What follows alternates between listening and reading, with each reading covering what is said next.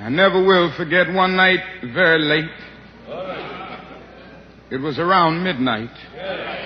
And you can have some strange experiences at midnight.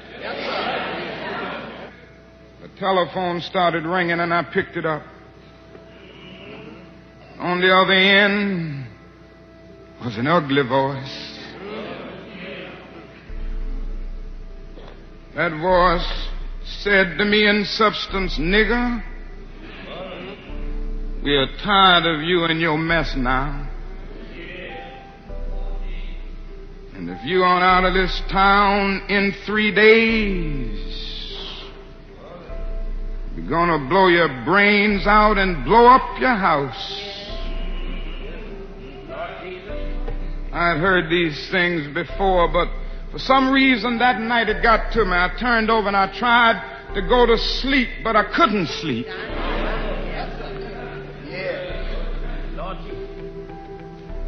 Frustrated, bewildered. Then I got up and went back to the kitchen and I started warming some coffee, thinking that coffee would give me a little relief.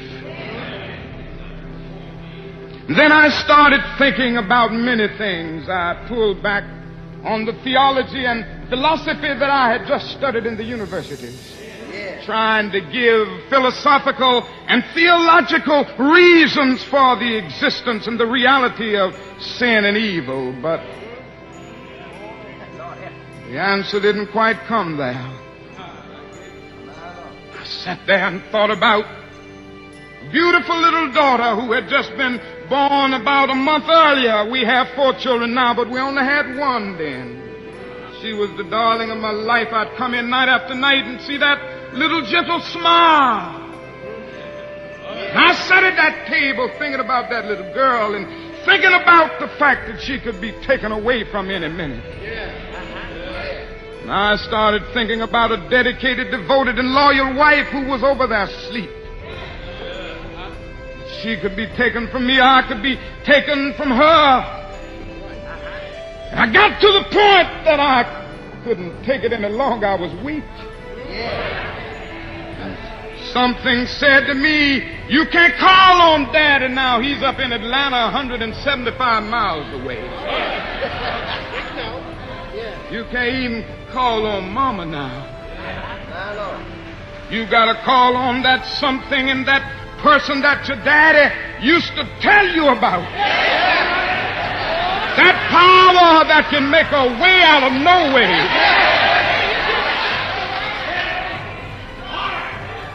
I discovered then that religion had to become real to me, and I had to know God for myself.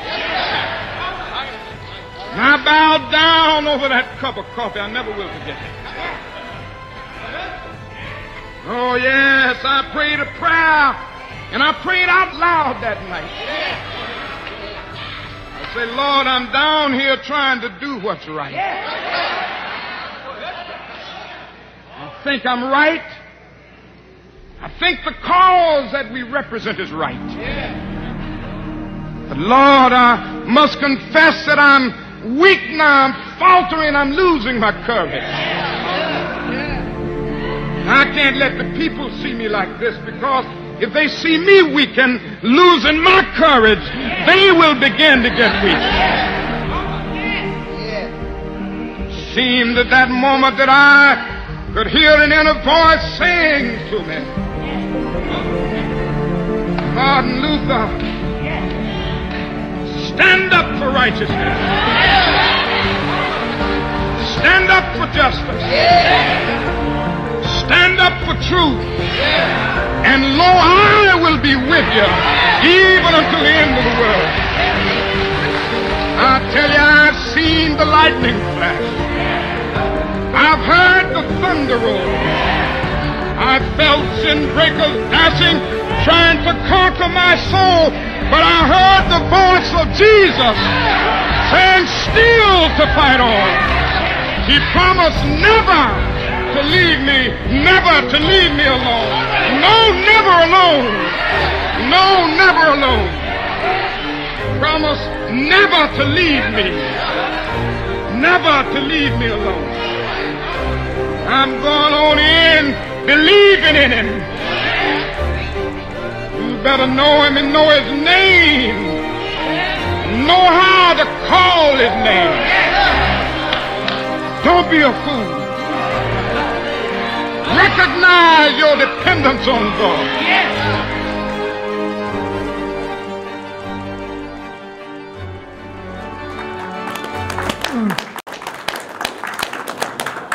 So if you guys don't know me at all, I am a Martin Luther King Jr. Fan. I love everything about the man, what he did, what he stood for. I researched so much into Martin Luther King Jr.'s life. And when you have a man that stands up in the adversity that he had to stand up in, and still have the courage to move forward, even with the family and children and the things that he had, or the things that he did. It is astounding to me. And he did it all with preaching the kingdom of God. As a matter of fact, that's exactly how he did it, was preaching the kingdom of God. And this portion of audio that you heard from a speech that he gave, technically it was a sermon that he gave, was the moment that he got his calling. The moment that he got his purpose. Now it's funny that we call it a calling because he literally had somebody call him up. I don't know if you caught the beginning of the audio, but somebody called him up and told him that he's going to kill his family, blow up his house if he doesn't leave. And he took that moment and he got courage from it. And this is one of the things that he said from it. I find it fascinating. He says, you've got to call on that something, in that person that your daddy used to tell you about. That power that can make a way out of no way. I discovered then that religion had to become real to me, and I had to know God for myself. At that moment, I could hear that inner voice saying to me, Martin Luther, stand up for righteousness, stand up for justice, stand up for truth, and I will be with you. Amen? Amen. And I love that because it's a calling, a purpose, which we all have. I was thinking about 2020, and I was sitting back thinking about the next thing, because obviously we're moving into the new year, and at our church we do these series, and we're talking about moving into a series. What kind of series will we move into right now? And I was thinking about it, and as I was thinking about and praying through it, I was also getting ready for a staff retreat. And at the staff retreat, one of the things that the Lord kept talking to me about was this concept of basically pivoting. And I just thought it was super weird because I don't play basketball. And that's the only thing I ever knew of a pivot was from basketball. Like, right? Like, you can't do it because if you don't know how to pivot, then you're going to travel and everybody's going to be mad at you. Like, that's just the way it works, right? And so it was this basketball term that I was like, pivoting, I don't understand. And I started researching this idea of the pivot. And we went up to the retreat, and I told my staff that we need to learn how to pivot. And what does pivoting look like? And the staff kind of got all excited about it. And they were like, that should be our next series, is teaching us how to pivot. And I want to share a little bit about pivoting, if I can. Is that okay? I'm not a basketball coach, but I want to give you guys this idea of why we need to learn to pivot. The reason we need to learn to pivot is because we hate change. Oh, it's a huge, let's just be real. Most of you don't even have change in your pocket right now. You hate it so much. Okay? We don't like change at all. I mean, change is it's just part of what naturally occurs in life. But at the end of the day, we just don't like change. No, and let's just be real. If we're really looking at it, like, can I give a real life moment of how to explain change, right? The reason I know that we don't like change, especially in here, is because you come every Sunday and sit in the exact same seat. Without fail. Majority, like I know who's here and not here because I'm like, oh, that seat's empty, right? And then when newcomers come, you're like, oh, they sat in my seat. And it's that moment, what do I do? Yep. What do I do? Do I just get really close to them and be like, what's up? And it's like, or do I make the case, hey, can I sit there? Like you would never do that, right? But the reality becomes we don't like change. And the reason we don't like change is because we are creatures of habit. And the reason that we're creatures of habit is this. We are a being that is not just physical, but we're also spiritual and basically emotional. Right? And so what happens is the seat that you found, you probably had a good time with God in that seat. And therefore, I love this seat because God's in this seat. Now, if you're like, don't like that example, okay? But let's be real. You're probably thinking of a moment and you're like, yeah, I was sitting right here. It was nice. It was a nice spot. I like my seat. But we'll take this and we'll go, I talk with Justin all the time about worship, okay? And you have a favorite worship song. But the only reason you have a favorite worship song probably isn't because of the theological meaning behind the song. It's probably because you had an emotional connection to that song. And therefore, when you have emotional connection to that song, it locks you in. It could be the dumbest worship song on the planet, but if you had an emotional connection to it, it is your favorite and everybody else can go pound sand, okay? And if you don't play it every week, I'm going to be mad at you, okay? It's this emotional connection. That is the only reason why we still have country music, y'all. Some of you are offended by that. I apologize. Okay.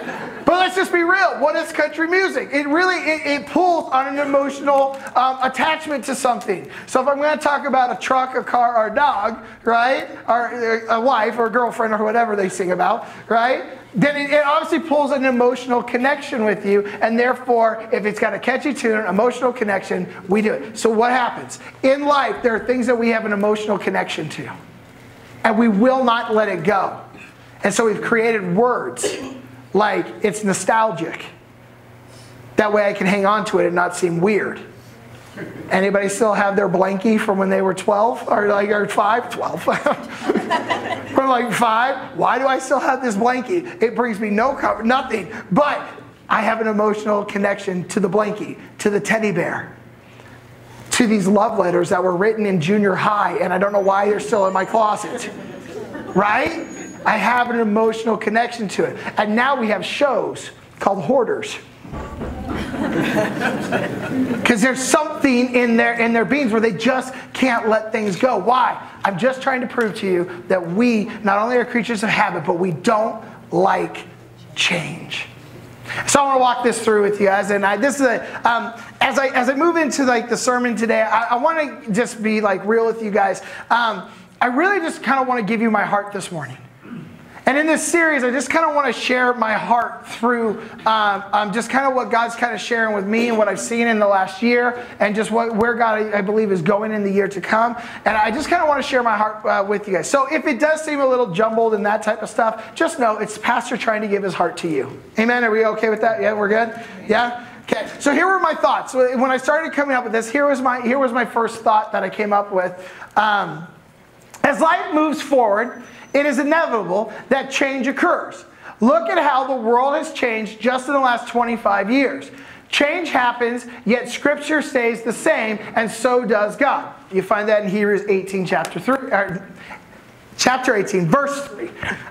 So why do we consistently find ourselves trying to make church and the Scripture relevant for today? We shouldn't be trying to make God relevant to our society, but rather making society relevant to God. Did that make sense? Yeah. This is why a couple weeks ago I used A.W. Tozer's quote that said this, in case you missed it. It says, the world isn't waiting on a new definition of Christianity, they're waiting on a new demonstration of Christianity. It goes along with this idea that the church shouldn't have to change because society is changing. If God is the same, the Scriptures are the same, and He's the same today as He is tomorrow and all these other things, then the reality is we need to kind of focus in on what God is doing, not have God focus in on what I'm trying to do. Did that make sense? Because this is going to be where we're going to head in this idea of the pivot. Because listen, things start to change.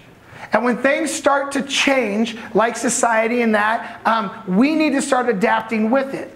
The problem for a church, the biggest problem we have as a church is this.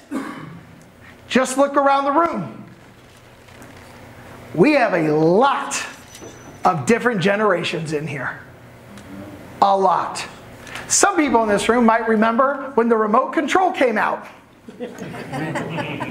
Right? It had a cable. And it had a cable. This is news to me. That's awesome, okay? It had a cable. Some people in this room don't even remember 9/11 because they weren't born yet.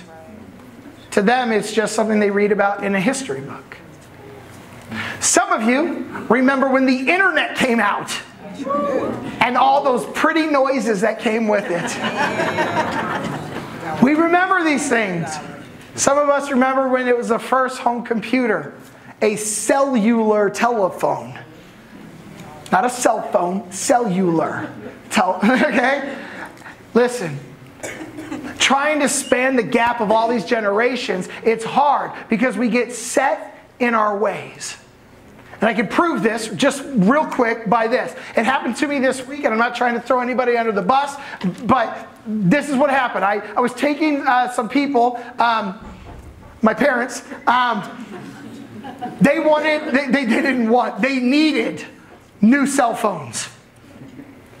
This is a day of terror for them. Let's just be real. If you're an older generation, getting a new phone is like trying to recreate the internet. In their minds, this is such a hard thing. Why? Because when you have that phone, you've had it for so long, you know exactly how the phone works. You don't have to learn anything new. There's nothing, it's just, you get set in your ways. You just kind of, there it is, that's what it is. And when that starts to break, you're like, fix it. No, why don't you get a new one? I don't want a new one. Fix that. Because I know how this one works, right? And so for them, going to get them new cell phones was like, oh no, this is going to be horrible. This is going to be dreadful. If I was going to take anybody else that was not their generation to get a new cell phone, it is the day of joy. I get the new iPhone whatever, or the new Android whatever. Woo! This is awesome! You know, and it's like, yeah! They're super excited. But the older generation is, no. Please, dear Jesus, no. Do you guys get the difference? Sometimes the older we get, we want things to be a little bit simpler. And we do the same thing with church. That's why we need to start learning the art of the pivot. Because a pivot is not change.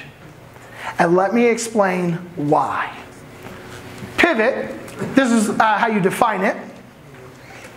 Pivot, to oscillate, which means swing back and forth, while connected to a central point or foundation. It also means, I did not know this, so I threw this in there as extra. It also means a person or thing that plays a central part of an activity or organization. That's right, you can be a pivot. Right? So this is a dual meaning that we have here. The first one is, you have to get this. It oscillates, which means swings back and forth. And the best thing that I could think about is this. An anchor. An anchor, when you drop anchor into the sea or the river or wherever, it hits the bottom, it hits a foundation, it connects to something, and then once it connects, it becomes part of the foundation and it just sways. Whatever's tethered to it just sways back and forth, right? Never once leaving the foundation. It is the central point.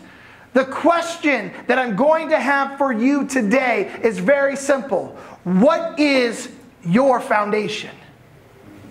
What are you tethered to? Is your anchor in Christ or not? It's really that simple, isn't it? It either is or it isn't. And when you started this, I had a thought process to this. I said this in my head. I said, we need to start learning the art of the pivot. Understanding that we are anchored in Christ, even though the world may make us sway in many different directions, we are still connected and grounded in our Lord, even when storms may come our way. Amen? Amen? So what does this mean? It means this. It doesn't matter what generation that you're in. Christ doesn't change.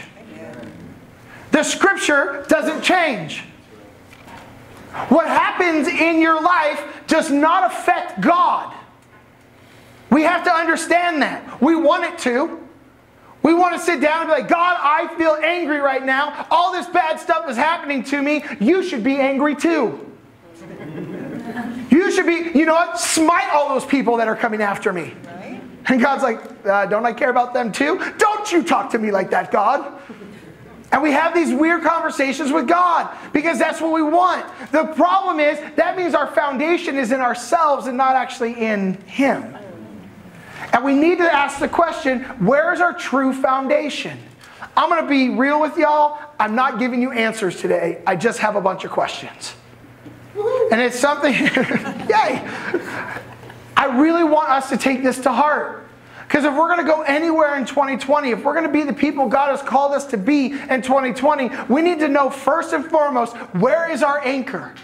Because only then can we start to pivot.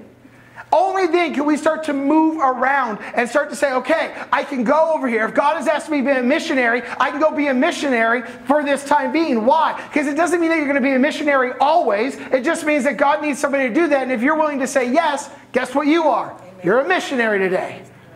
Maybe He's like, hey, I need somebody to go talk to that person and pray for that person. That one person that's over by the corner by themselves.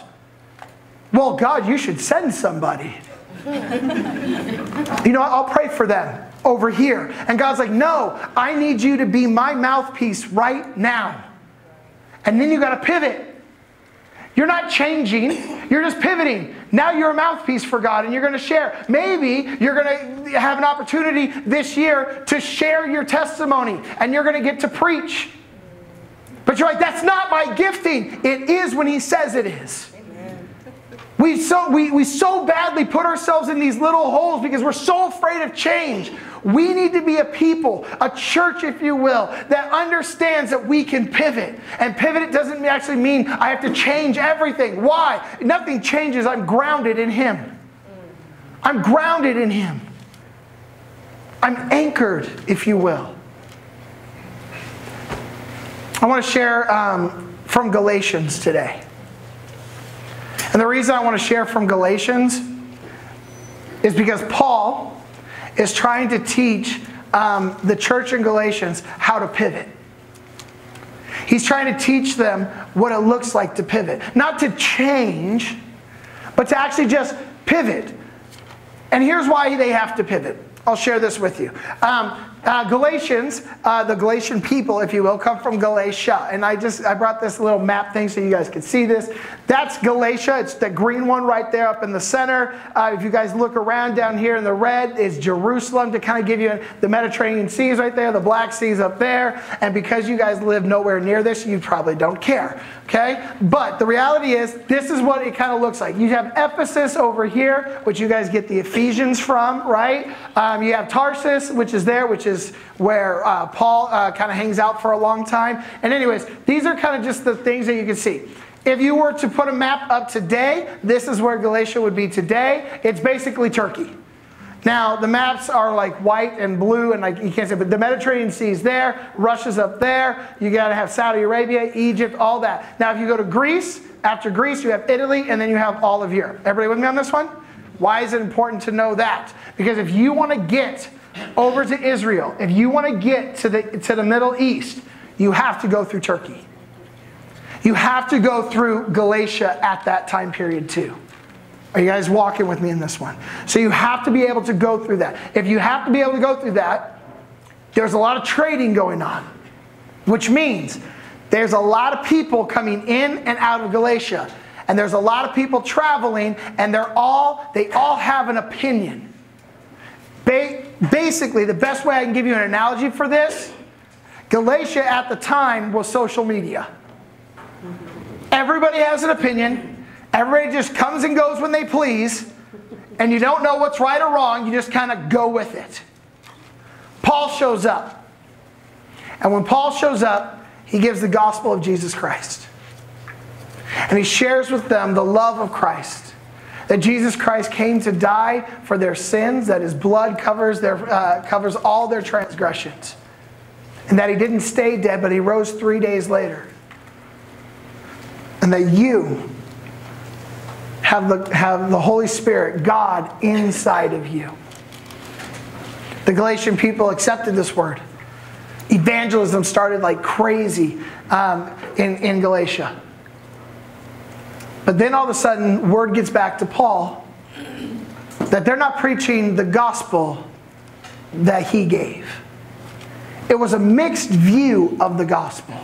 And in Galatians chapter 1, this is what it says. I want to read it to you guys. It says this: grace and peace to you from God our Father and the Lord Jesus Christ, who gave himself for our sins to rescue us from the present evil age, according to the will of our God and Father, to whom be glory forever and ever. Amen? Amen. Basically, it's a greeting. He's basically saying, hey guys, what's up? Hey, remember that stuff that I talked to you about, how God rescued you from evil and he rescued you from sin and all this kind of stuff? I just want to point that out in my saying hi, just to remind you who I am. You guys following that? And then he goes on, he says this, verse 6, I am astonished that you are so quickly deserting the one who called you to live in the grace of Christ and are turning to a different gospel, which is really no gospel at all. Evidently, some people are throwing you into confusion and are trying to pervert the gospel of Christ. But even if we or an angel from heaven should preach a gospel other than the one we preach to you, let them be under God's curse. As we have already said now, and I say it again, if anybody is preaching to you a gospel other than what you accepted, then let them be under God's curse. Did you guys know that God curses people? That's a new one, right? Because what happens is we come to church and all you hear about church is like the fluffy unicorn rainbow Jesus, right? Where he's like happy all the time and he throws glitter. I don't know what your image of Jesus is, but like we get into this place where it's like he's so loving, he's so caring, he's so this. I love my children, but sometimes I got to put my foot down. And I will still love my children in the midst of me putting my foot down and saying no, because I want to help my children understand what they need to know. Yes? Yes. So then in this case, God has to do the same thing sometimes. But I was sitting there and I was like, it's super weird, because why would God curse somebody? What is he trying to say? And then I realized the different gospel that he's preaching actually isn't so different. It's actually the law. See, what happened is there are Jewish people that understood the law, which is your Torah, the first 5 books of the Bible. I know you guys memorize Leviticus, but yeah, all of Leviticus. It's all of this law, and he says, and this is what they're preaching. They're saying, yes, Jesus came. Yes, he died for your sins. But the only way you get to heaven is through doing good works. The problem is some of you are like, wait, that's wrong? Because if we're honest, and you have to be honest with yourself. How many times have you gone and had to go do something good because you felt like it would please God? You don't have to please God by doing good. That's not how you please God. That's not it at all. If you have that mindset, that's still under the law. God came to destroy that. He came and said this, I'm fulfilling the law. Everything is fulfilled. The law is fulfilled. Best way I can describe it to you guys, ready? You broke the law. The cops come to your house, right?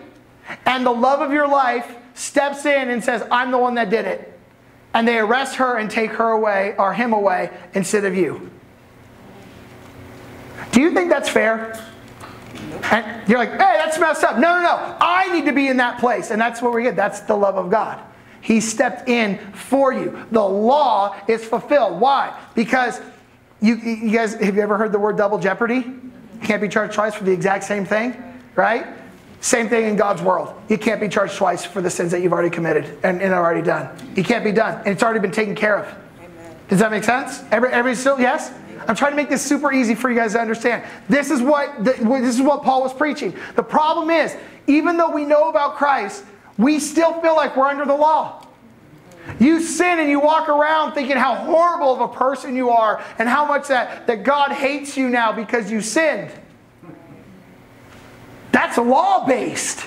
I'm not telling you get to go willy-nilly into, I don't know where willy-nilly came from, but you get to go just go off and just sin all you want. That's not what it says. But it says this, you're forgiven. Do you know why he did it? Why Jesus did it? So that you can have freedom. Man, how hard, let's just be real. How hard is it? How depressing is it if you just walk around all day thinking how horrible of a person you are? Consistently being bombarded that I am no good. I can never be good in God's eyes. That's law-based. And the reason I have to point this out is because I feel like some of you, that's where your anchor is. Your anchor is still stuck in the law. And it's not in the holiness and righteousness of Jesus Christ. Because God says this, I know that you screwed up and I washed it away. Now can we have a relationship, please?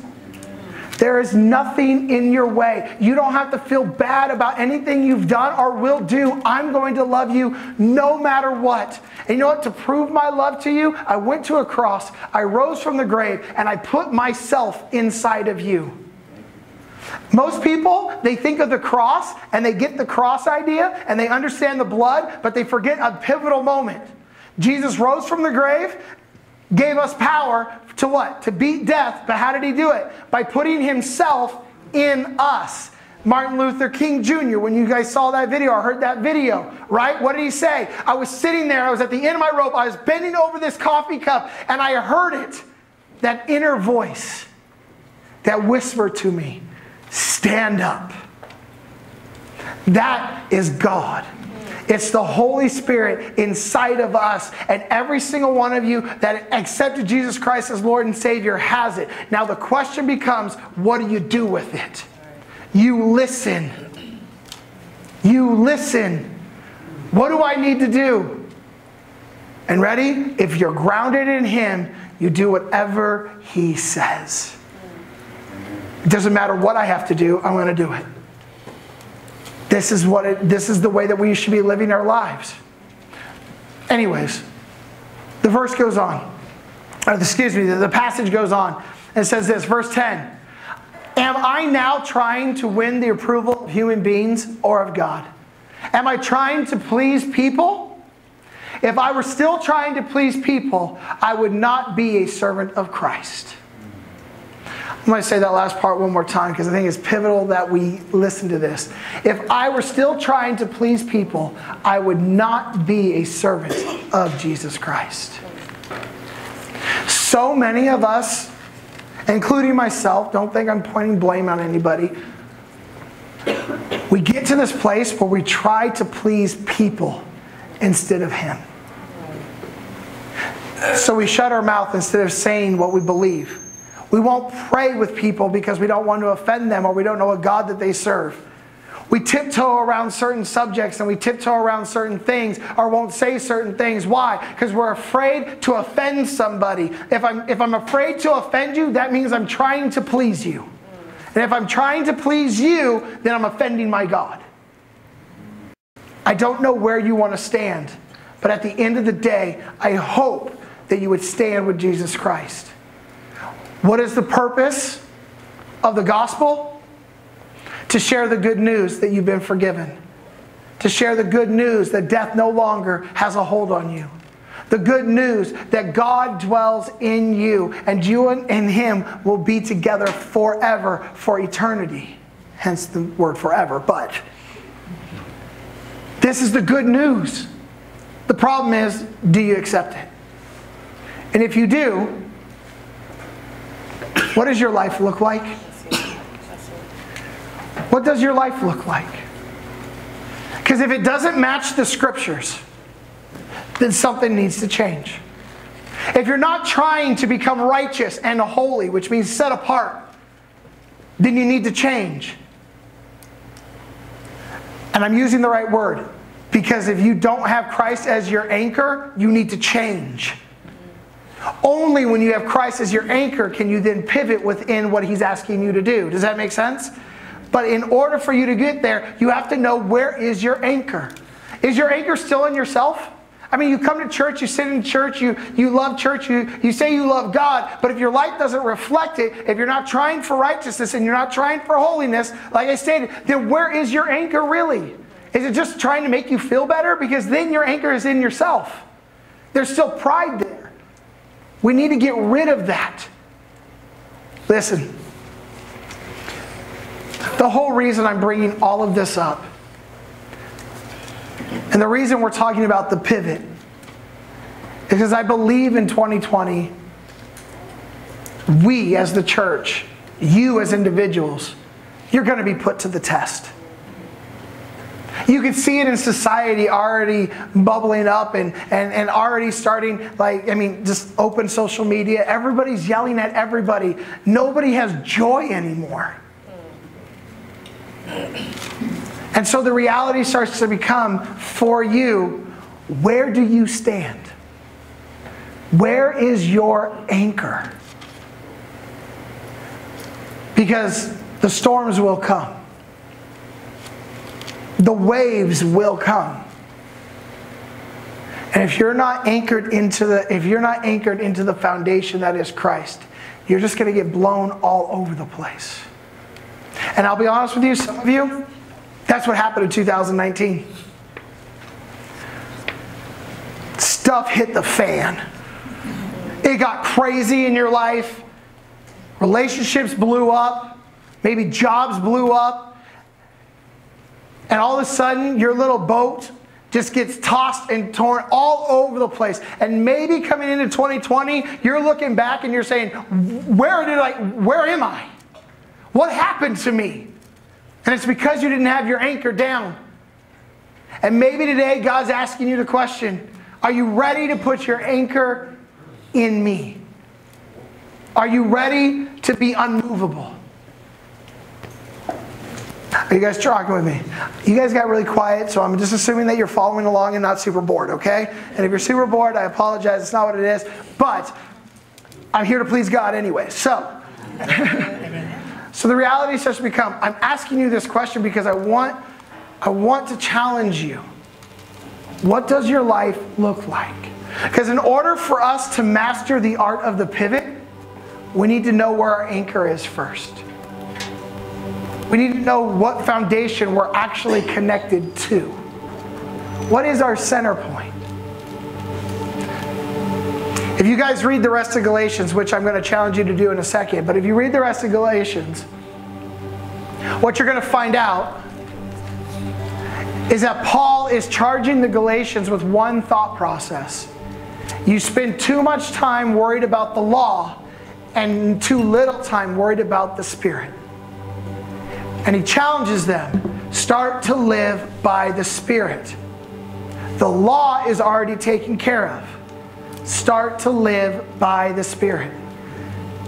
What does living like the Spirit look like? It's the fruit of the Spirit, which you'll read in Galatians chapter 5. Peace, joy, love, all that kind of stuff. This is how the church and God's people should be marked, by living by the Spirit. So the question today, where's your anchor? What is your foundation? Second thing I want to do is I want to give you homework. And some of you are like, I've been out of school for a long time. Or some of you are like, I hate this place now. Here's your homework. Read Galatians. Now that you have an understanding of what Galatians is about, read it. See what pops out for you. Read it. Actually, just it's only 6 chapters long. It's not a very long book, okay? And it's really not that hard to understand unless you own a King James Bible, and then we could talk. But it's really not that hard. If your Bible is hard to understand, get an easier Bible. You're like, how does that work? It's just a different translation. Find one that works for you. But most of us, because we don't like change, what happens is we go to read this, right? And we just we get frustrated because I don't understand it, and we toss it, and that means the whole thing is bad. Most of you, if you're in a different generation, I ask you to read, and you're like, yay! And then there's another generation in this room where you're like, is there a video I can watch? Audio, something? It's the truth, right? I'm not saying it to be funny. I'm saying it because it's the real thing. We've lost the idea of what God's trying to do, which is His Word doesn't change. But if I can get a generation of people not to read anymore, the enemy gets a foothold. Challenge yourself. Read His Word. Here's what I want you to do. And this is my thing to you. Read the book of Galatians this week. From tomorrow to next Sunday, there are going to be 6 days. There's only 6 chapters. Read a chapter a day. If you start reading and you read something that literally makes no sense to you, write it down. Have like a 3x5 card next to you. Have your phone open to your notes, whatever generation you are, okay? And write it down. See, this doesn't make sense to me. And then keep reading. If something else doesn't make sense in that chapter, write it down. And then what I want you to do is this. Go to somebody that you trust in the church and ask a question. Hey, I was reading Galatians and it said this and I don't understand it. Can you help me? And if they don't know, you bring your questions to me on Sunday. And after service, I will walk through every question that you have in Galatians. And I hope I have the answer. I'm not saying that I will. I'm just saying that I will still listen. Okay? But here's the thing. Ask. This is how the church is supposed to be. This is how the church is supposed to function. You have questions, we have answers. Or we're going to figure it out together. Either way, this is how we need to operate. Everybody got it? Yes. So read the book of Galatians. Live by the Spirit. Chase after more righteousness. Chase after righteousness and holiness like God asked us to be. If you're living in the law, stop living in the law. If you feel bad about yourself consistently, then let's have a conversation, because you don't need to live like that. God comes to give you freedom. He comes to give you peace. He also comes to challenge you, though. So today, where's your anchor? The first part of this series, find your foundation. What are you connected to? And be honest with yourself. Amen? Amen. So Father God, as we get into worship right now, I'm going to ask, Lord, that your presence would be here. And that we would recognize you, Father God. That we would feel you, see you, hear you. Let us have a moment with you in this place right now, Father. And God, I pray that everybody in here would have their anchor in you. And God, if they're not in you, would you tell them where and how and have them change it, Father God? Unless they don't want to, because God, you're a loving God and you don't force yourself on anybody. But God, if there's anybody in here that needs to have their foundation in you, God, let them get that this morning. Let them chase you once again, or for the first time. God, we love you. And I just want to say thank you. Thank you for the cross. Thank you for your resurrection. And thank you, Father God, for always being with me, never leaving me, and never forsaking me.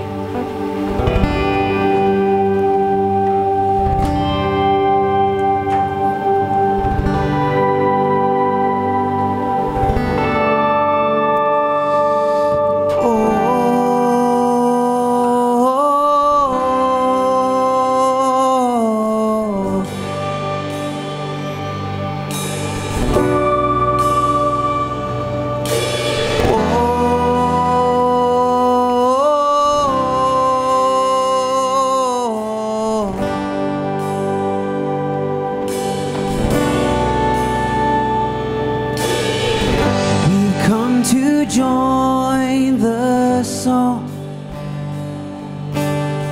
sung long before our lives, to raise a voice along heaven and earth alike.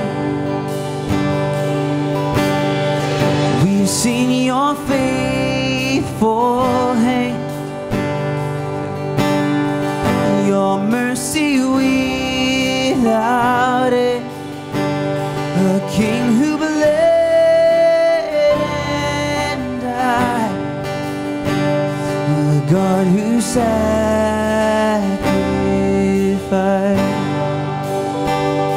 So be enthroned upon praises of 1,000 generations. You are worthy, Lord of all.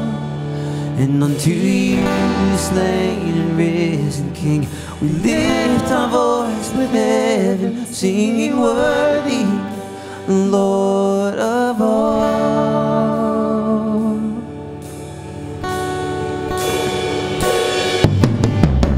All through this life we lead, and onto eternity, our endless praise will cry. Jesus be glorified.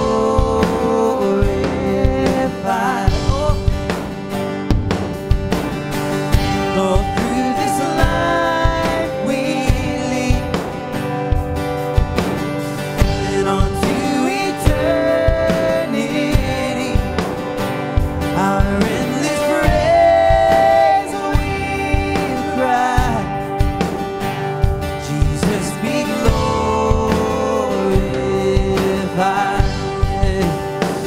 Jesus be glorified.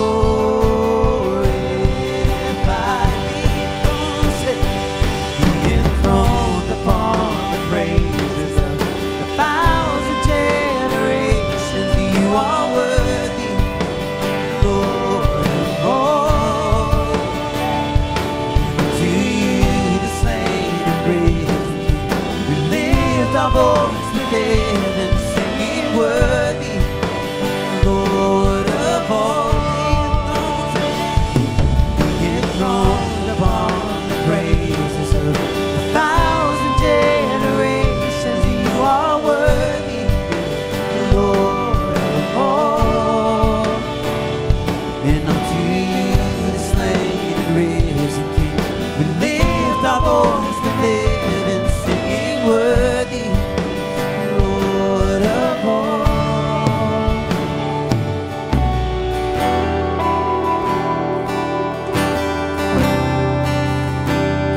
Thank you, yeah. You're so worthy. Say highest praises, Lord of all. Highest praises, Lord of all.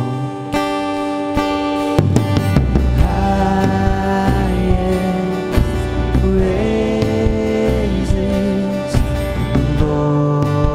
Lord of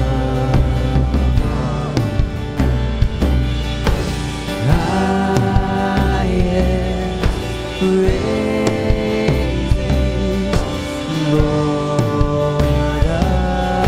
of all. Highest praises, Lord of all. Highest praises, Lord of all.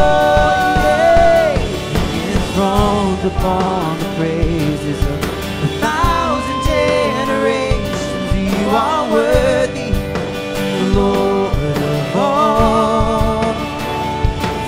To you, the slain and risen King, we lift our voice with heaven, singing worthy, Lord of all.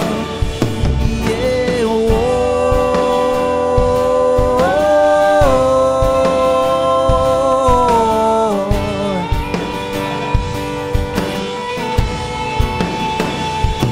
yeah, oh.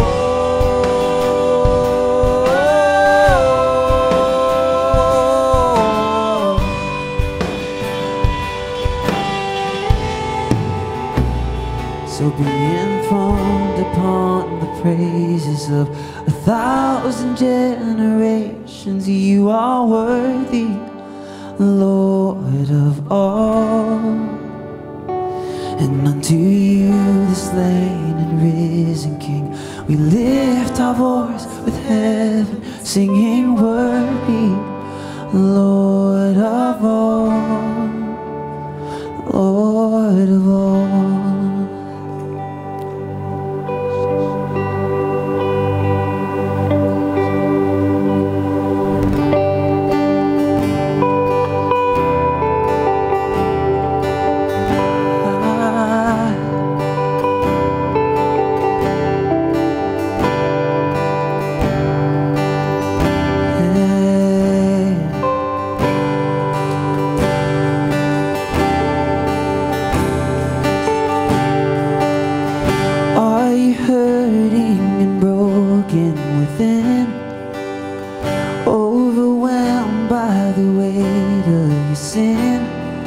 Jesus is calling. Have you come to the end of yourself? Do you thirst for a drink from the well? Jesus is calling.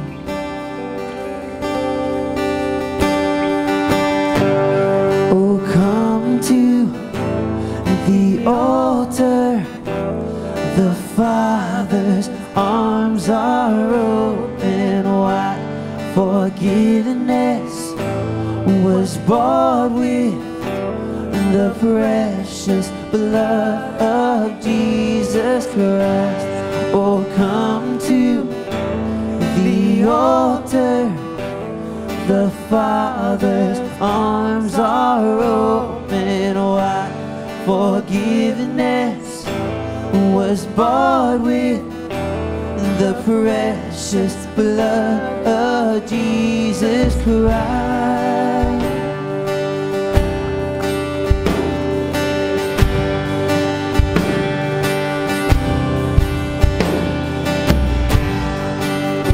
Leave behind your regrets and mistakes.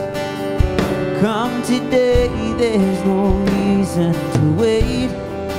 Jesus is calling.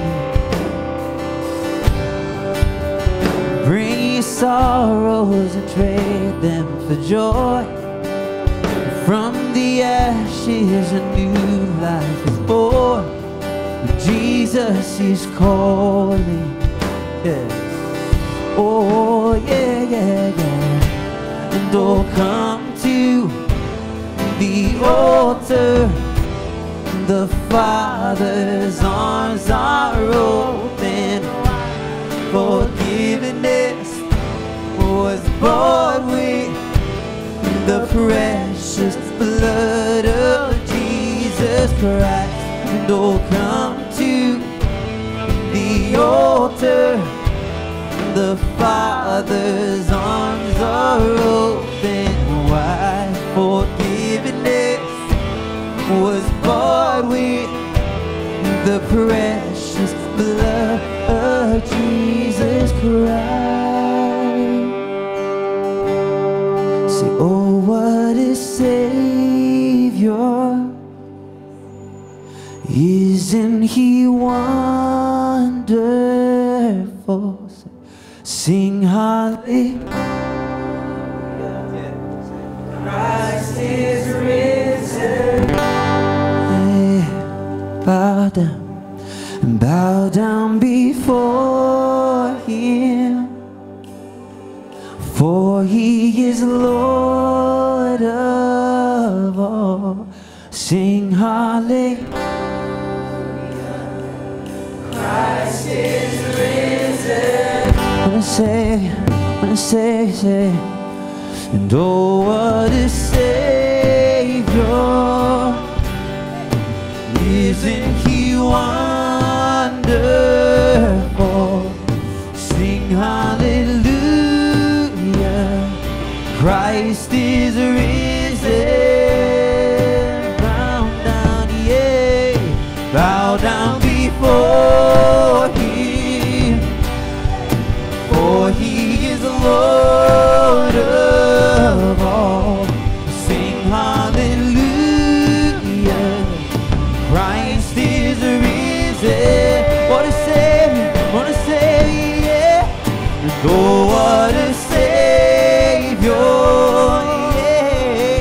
Isn't he wonderful?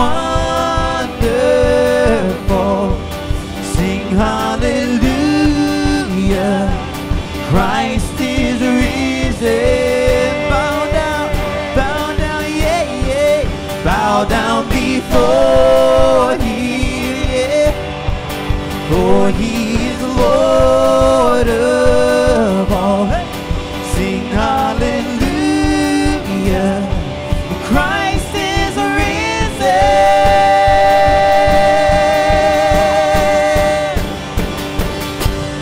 Oh, come to the altar. The Father's arms are open wide. Forgiveness was bought with the precious blood of Jesus Christ. Oh, come to the altar. The Father's arms are open wide. Forgiveness was bought with the precious blood of Jesus Christ.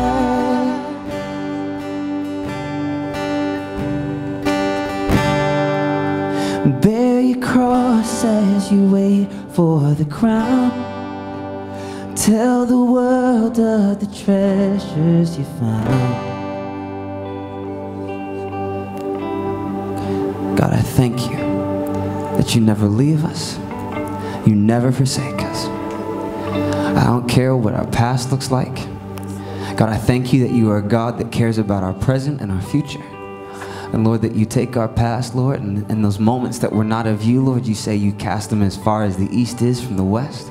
God, that they are no longer a thought process to you when we repent and when we ask for forgiveness. And God, that we are covered by the blood of the Lamb, Lord, that causes us to move forward in our lives. God, my prayer is that we would not be stuck in what you've already let go of. God, will we not hold ourselves in bondage? It's so easy sometimes to blame the enemy. The enemy is doing this. But God, would we let go? God, if that is the pivot that some of us need to make this year, would we pivot? Would we recognize where our anchor is held in you and move forward as you say? God, we glorify you. We praise you. We honor you. Not just for what you've done, but for who you are. Would we be present in this moment as I know your presence is here? We glorify you, God.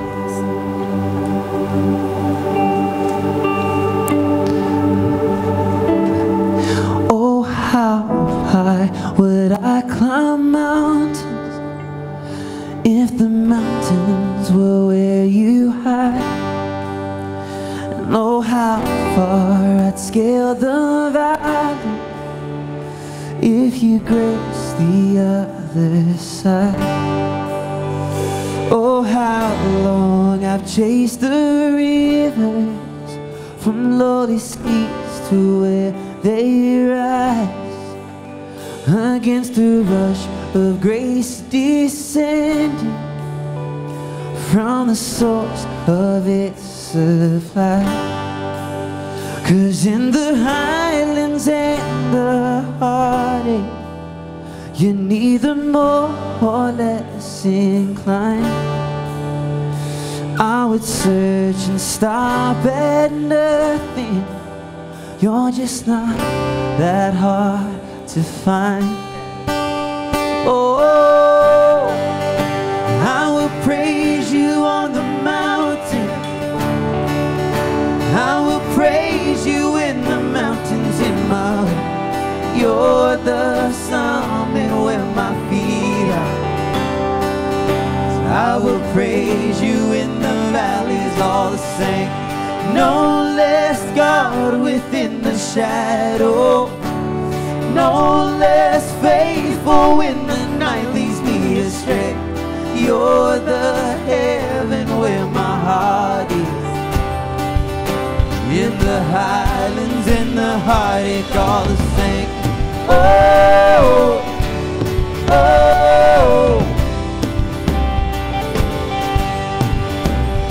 oh, how far beneath your glory does your kindness extend the path from where your feet rest on the sunrise to where you sweep the sinner's path. And oh, how fast would you come running if just a shadow be through the night? Chase my steps through all my failures and walk me out the other side. For who could dare ascend that mountain, that valley hill called Calvary?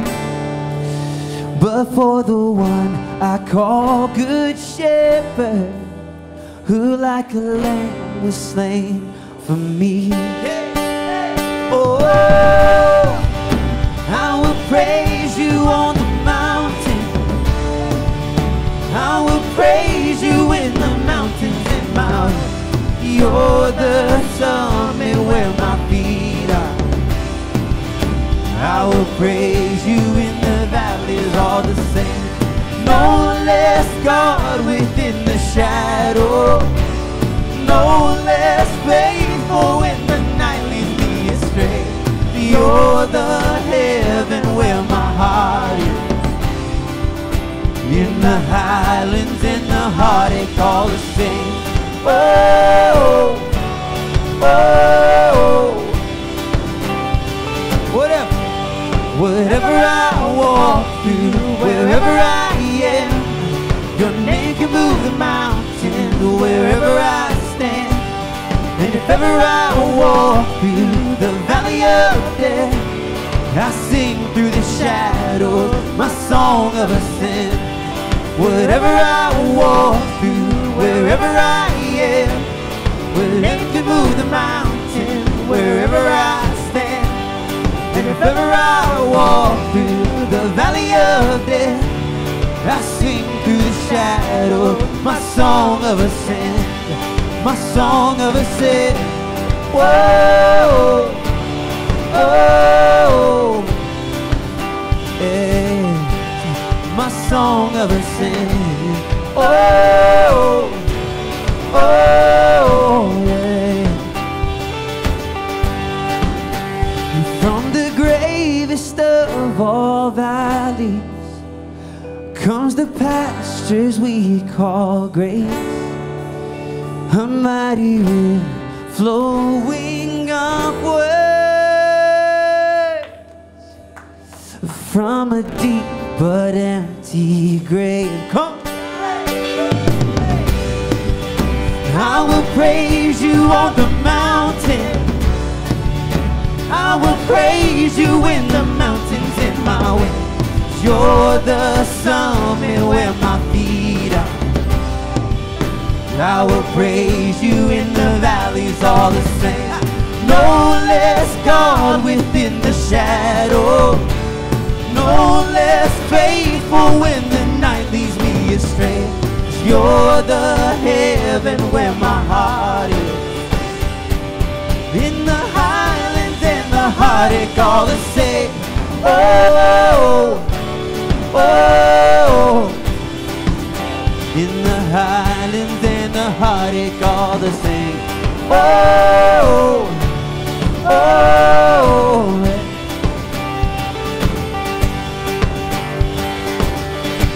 say, I will praise you on the mountain.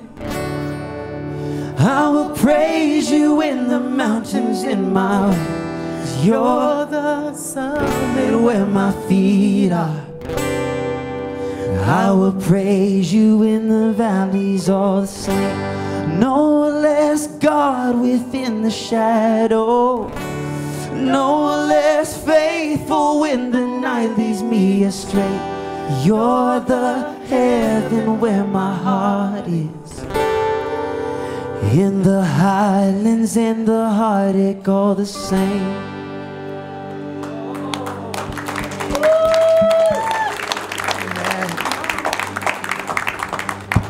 You know, as we were worshiping, a few people had words and just some things that like the Lord was speaking to them. And one of the reoccurring themes in the words was very simple. In order to be anchored, I mean, it sounds like a dust statement, but you have to actually be plugged in. You have to be anchored to something. And how do you get anchored? I think that's the biggest question. How do you know that you're plugged into Christ? How do you know that you're anchored in God? Well, the big telltale will be your lifestyle. But the second thing is, how do you stay connected? It's through His Word. It's through prayer. It's through church. Church meaning community. It's through these things. God has given us a bunch of avenues to stay connected to Him. But He will never force you into it. He will let you make that decision. And just so you know, there's also a force at work that doesn't want you to make good decisions. It's going to constantly keep telling you the wrong thing to do. My hope and my prayer for you is that when those moments come, you make the right decisions. You fight yourself and say, I'm going to read God's Word. You fight and say, I'm going to pray. You fight and say, I got to get to church. I got to be in community with like my friends, my family. And watch what God does with you. Amen? Amen. Amen.